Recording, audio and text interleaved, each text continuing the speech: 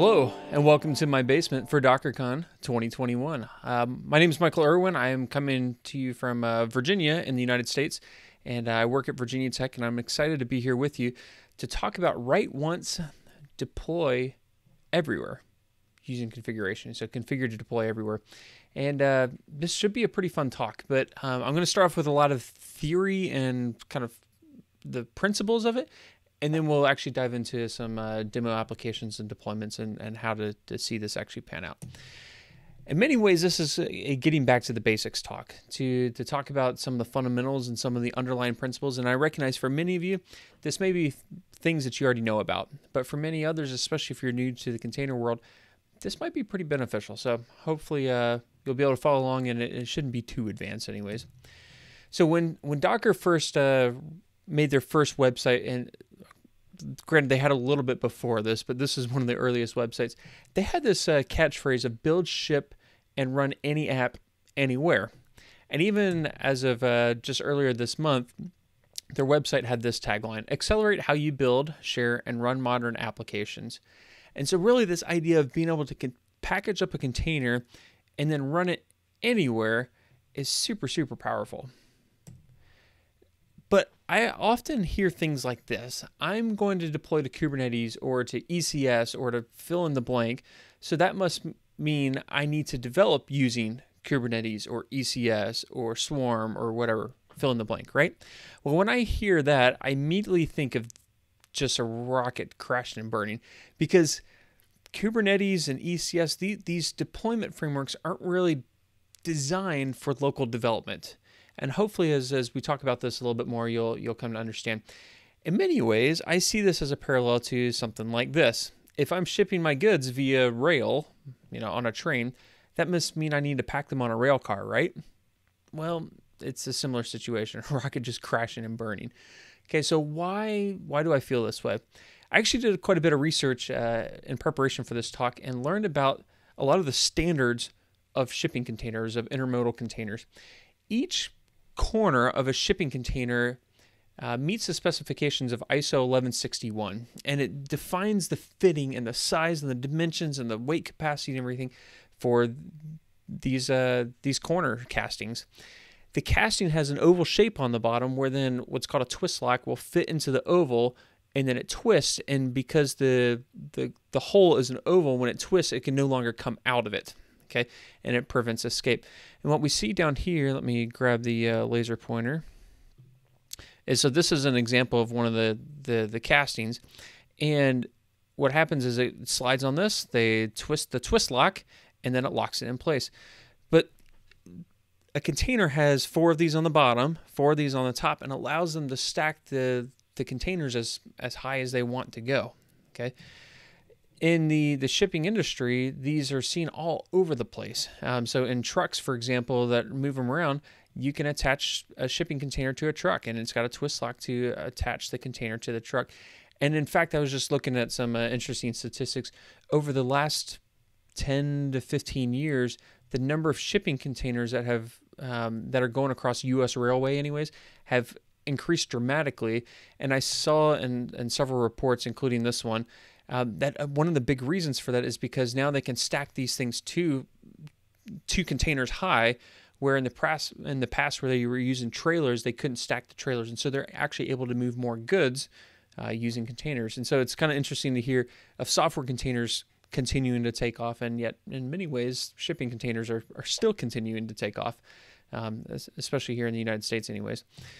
But so when we think of ISO 1611 for corner castings, what are the similar standards for software containers? Okay, some of these standards, actually most of these, are defined by what's called the Open Container Initiative, or OCI. And a lot of this work was spun out of a lot of the early work of Docker, and Docker really tried to make open standards that would help the industry standardize on things, so not everybody has a different version of what's a container and what's an image.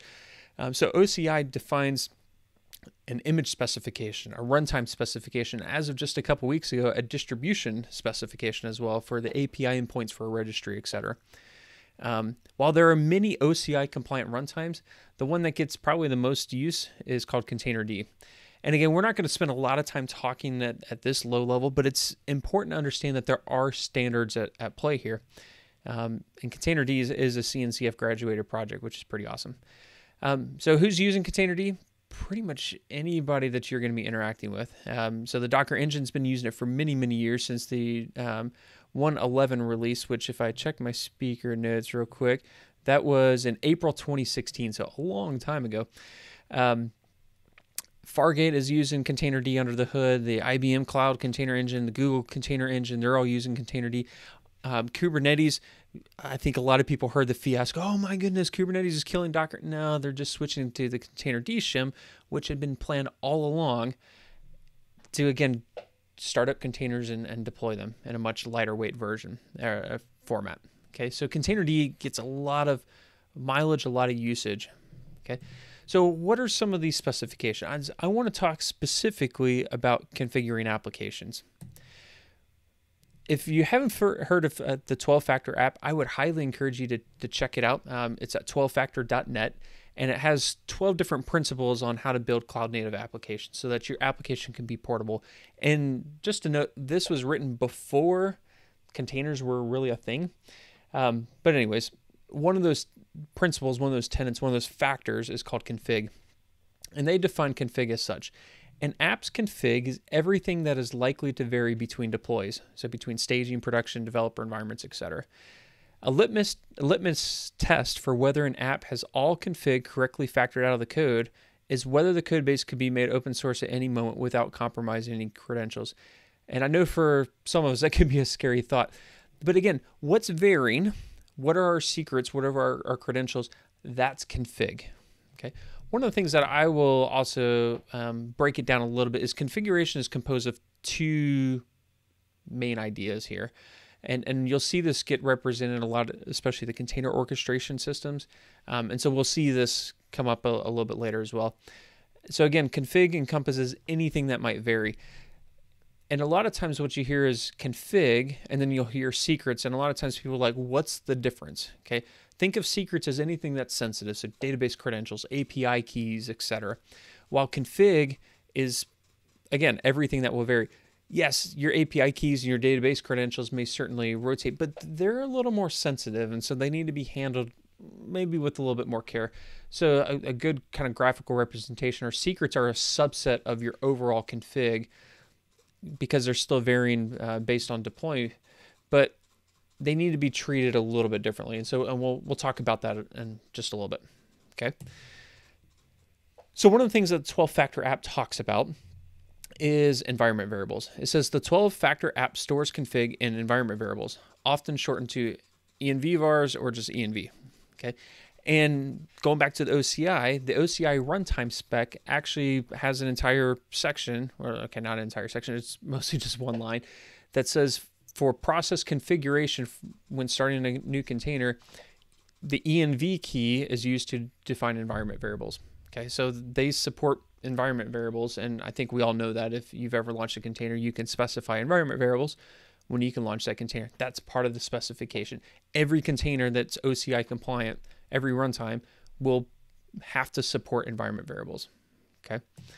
In case you're not familiar with what environment variables are, no worries. I'll just briefly describe them. Environment variables are defined kind of in the parent process and then passed along to children processes. And all processes by default will inherit the environment of its parent, but that can be configurable, of course. And pretty much every language or framework will provide access to the environment variables. So this is an example in Node where I'm just going to do a console log, and to access the environment variables, I use the process.env object. And then from there, it's the name of the environment variable. So when I actually run this, I'll say export message equals greetings. And now when I run this script, it's going to populate process.env.message with the value of message. Okay, so I can specify this variable, and I can run it, and it passes it along. And so I can use the same script now and run it in different places, just swap out the variable value, and now I can run it in lots of different configurations. Obviously, this is a pretty contrived example, but you can imagine doing this with larger types of apps as well. So when should you use and not use environment variables? I know there's a lot of debate, but I'm a pretty big stickler about this. Environment variables are completely fine for changing options or labels or non-secret data. Environment variables, for me personally, and I think a lot of other people will agree with this, is they should rarely be used for secret data. So they shouldn't be used for your database credentials or that kind of stuff. And the reason why is because they're leaked too easily and too often. I think, there's a lot of third-party scripts, especially if you're using like error reporting or exception handling kind of stuff, that they'll bundle up a context of here was the environment at that time. Well, if that environment contains the environment variables, well, guess what? You just ship that off to a third party for debugging or that kind of stuff. And as just a quick example, let's switch over to Visual Studio Code here. I've got a Docker Compose file that's going to just start a PHP app and have some environment variables with a database host and user and a password. And then my index.php, which is just super simple, is just going to do a PHP info. So let me spin this up real quick. And I will switch to my browser here.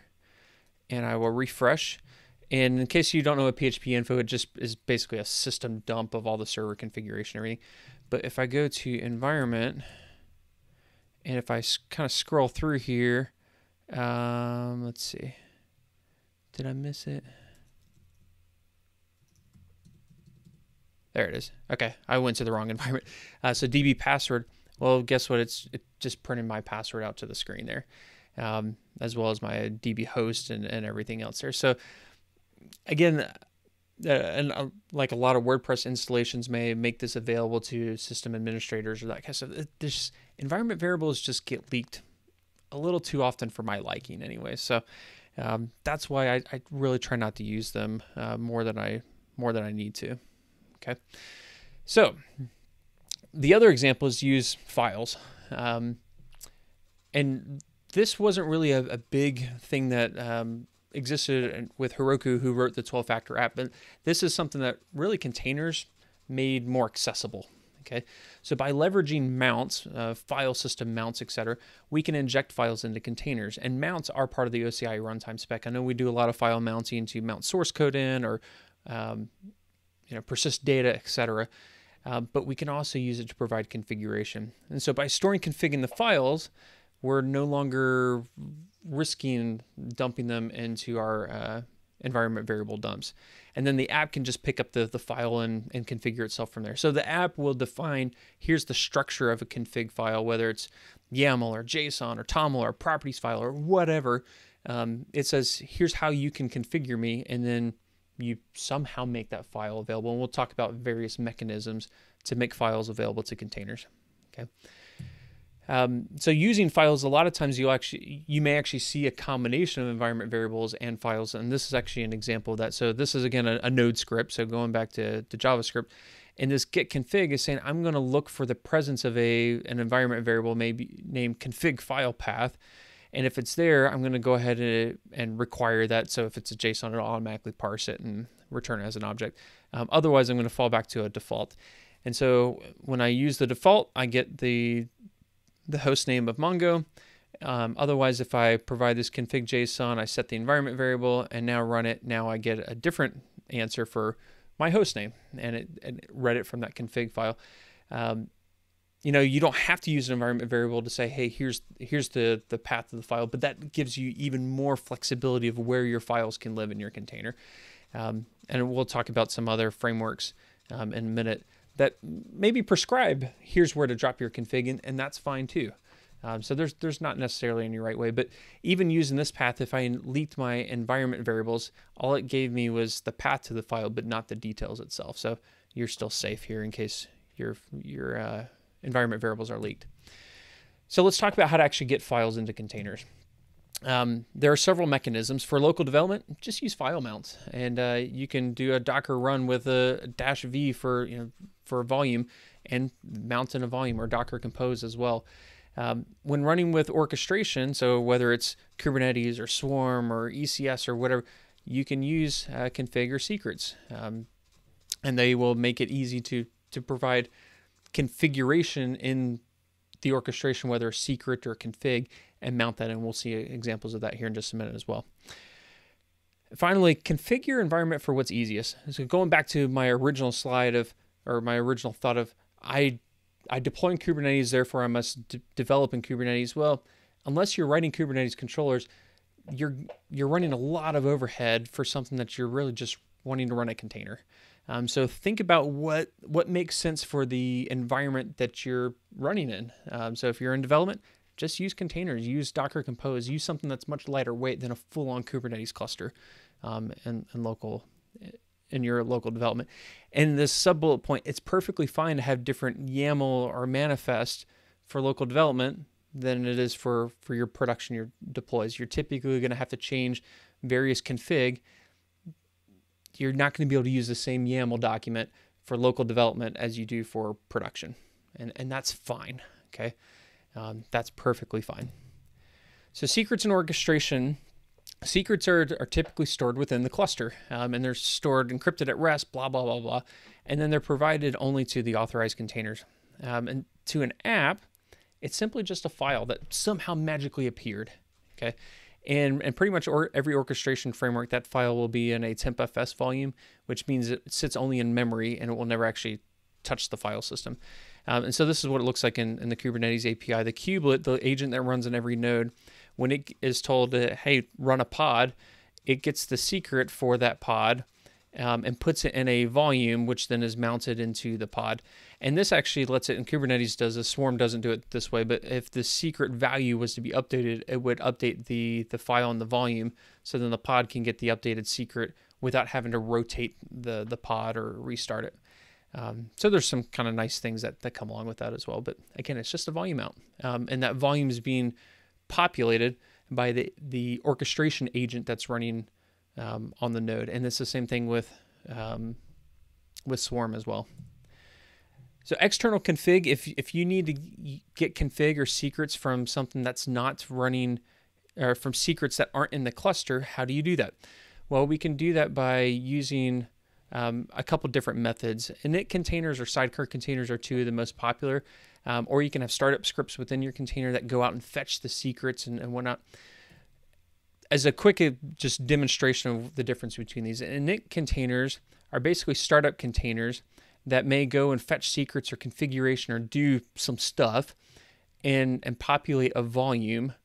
And you may have one or n containers and populate a volume, and then finally, that volume is then provided to the main container that will actually start. So imagine one of these is getting secrets from secret store X, puts it in the volume. When the main container starts, it doesn't know how those files, how those secrets showed up. It just knows, okay, hey, I've got a file here and I'm going to read it and I'm going to go. So it allows you to decouple your application from your secrets management and secret store, which is really awesome. So init containers run in order, and then your main container will run after all the init containers are done. Sidecar containers run concurrently, and the config container may sit here and it may watch for changes and update the volume as changes to the secrets or config or whatever is going. Again, you can make it do whatever, but sidecar containers are running side by side, just like a motorcycle sidecar. They're going along with the container versus init containers, which run and they run and then are done before the main container starts. Okay, so let's look at an example app here. We still have a couple minutes to do this, and this example app might look familiar. I'm actually going to be leveraging the same front-end code of the Docker tutorial, getting started tutorial, but I'm swapping out the backend with a Spring Boot app just to show a different framework. And so we've got a React front end and then a Spring Boot back end that's going to be talking to Mongo. Okay. With Spring Boot, it's actually got some opinionated sources that it can look for config. So it has a config and application properties file that's bundled within the jar file, but then it will also look in a couple other locations at startup. So it'll look for a config subdirectory of the current directory. So wherever the jar is, if there's a config directory, it'll look for an application properties file there. Or then the current directory, or the class path, or the class path root. So there's several different places that it can look at, and they go in order of precedence. So if I find something in this first one, it will take the greatest precedence over all the others. Okay. And so we can use this to our advantage. This Spring Boot already has configuration in mind, and that's one thing that makes it really awesome here. So running locally, what might this look like? If I want to run this locally, I could say I want to run this image, and all this code is available on a GitHub repo that I'll link at the end of this. But I've got an image here. I'm going to mount a config properties into the container at app config application properties, and it will use that. And maybe those application properties, maybe by default I'm running Mongo directly on my machine, but now this config properties is going to say, hey, point to this other MongoDB instance rather than somewhere else. And then the client, I may need to reconfigure to point to the API at a different source or whatnot. And so we'll talk about configuring the front end in just a minute. But again, running locally, I may just mount volumes in and the file. At the end of the day, it's just a file. The container knows it's just a file, and we'll use it from there. If I'm doing this with Swarm, maybe it looks a little different because now I've got a little bit more orchestration, and the container may be running on one of N nodes in my cluster. And so I don't know exactly where it's going to run, and I can't just mount a volume. Okay, so the way that I can do that is I can enroll a secret. So I'm going to enroll a secret named app properties. The file is going to be this config properties, and then my app container will reference and say I want to use that secret, but I'm going to put it at this place. So app config application properties. And so again, when my app starts up, it's just going to read that file. It's going to configure itself, and it's going to be great. In fact, maybe we'll just go ahead and do a little demo of that real quick. And I'm going to switch over to Chrome here, where I've got the Play with Docker set up, and I've got a 5-node cluster here, 3 managers, 2 workers, and I've got the Docker stack, config properties, and config JSON. And again, I'll talk about how I'm configuring the front end in just a minute. But if I do a Docker stack deploy, Docker stack, I'll call this DC 2021, and we'll wait for this to deploy. Might have to pull some images depending on just which node it deployed to. All right, so it looks like we're about good to go there. And if I open up the front end, okay, it starts up, and I can say I want to, what are some of my to-do items? Finish recording my talk, and I can save it, and it goes. Now, so if I look at the config here, now for this one, I've changed the Mongo connection to be this, and my core's origins, I had to populate it with the domain that this Play with Docker instance is using. And so again, I'm able to configure where my front end is going to be. And if I look at the config.json that the front end is using, this is how I'm configuring where the back end is located. And again, I'll talk about that a little bit more in just a second. But again, I can use these same containers and now just reconfigure them for where's my front end, where's my back end, where's my database, etc. Okay, let's go back to slides. And with Kubernetes, I can do much the same thing. I can mount my secrets and say, you know, I'm gonna create a secret that has my application properties. I'm gonna create a volume mount and put it at this location and let it go. It works just the same way. Again, to the container, it's just a file on the file system. So let me talk about configuring single page apps real quick. It's important to think about where your config is in your application, and the goal is to externalize the configuration from the JavaScript. Once externalized, then the app can go fetch it from startup, and you could use a custom entry point or mount in the volume or mount in this configuration file, and we'll see what this looks like here in just a second. But what I see too often are things like this, where in maybe a React code, it's using process.env.api host, and that means that this will resolve at build time and get swapped in, and so then you're always stuck with whatever API host was at build time, and you can't change that later on. Okay. Now, if you're doing server-side rendering and that kind of stuff, that's a completely different story. But if you're just building your assets and serving them statically, this will bite you.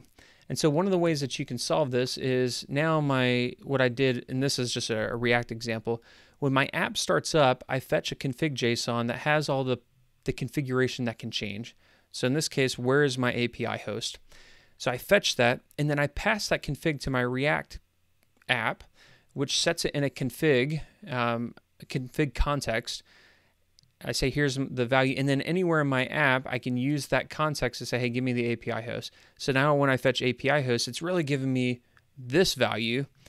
So localhost 8080/items.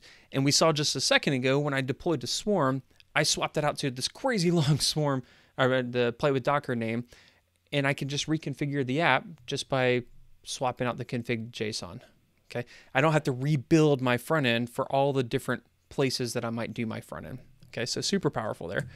So configuring with Swarm, all I have to do is swap out the sources, and that's pretty much it.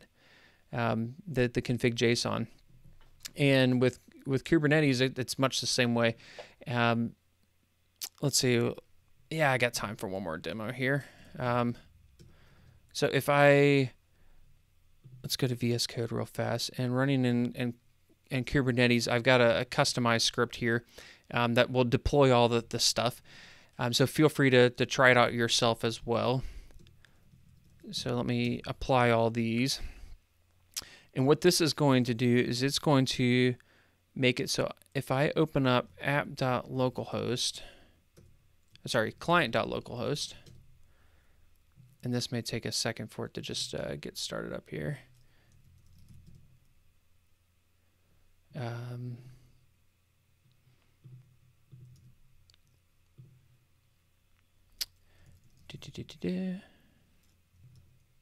There we go. Okay. Now, so what I did in this case, it's still starting up the backend, so maybe while it's doing that, the application properties, in this case, I'm actually connecting to MongoDB.net. So I'm running a Mongo instance in Atlas, in Mongo Atlas, and letting it be my backend here. And then what it's letting me do is, as I save things, I've just reconfigured it to point to somewhere else. Okay. And let's see if it's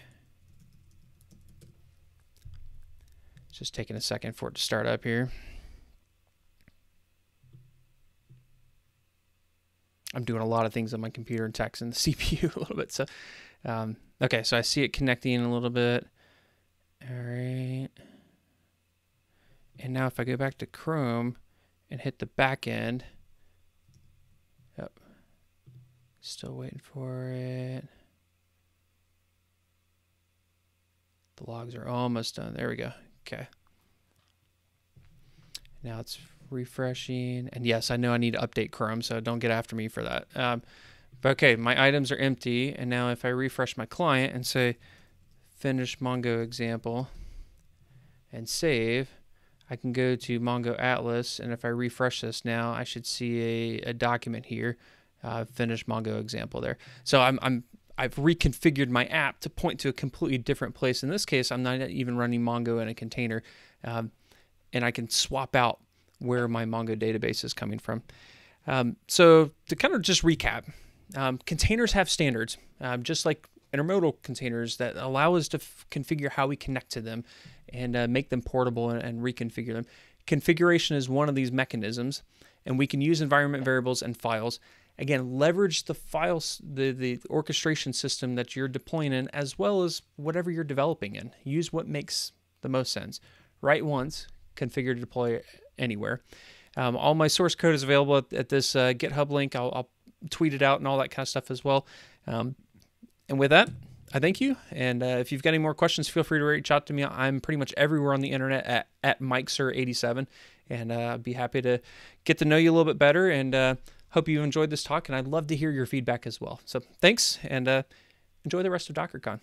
Bye.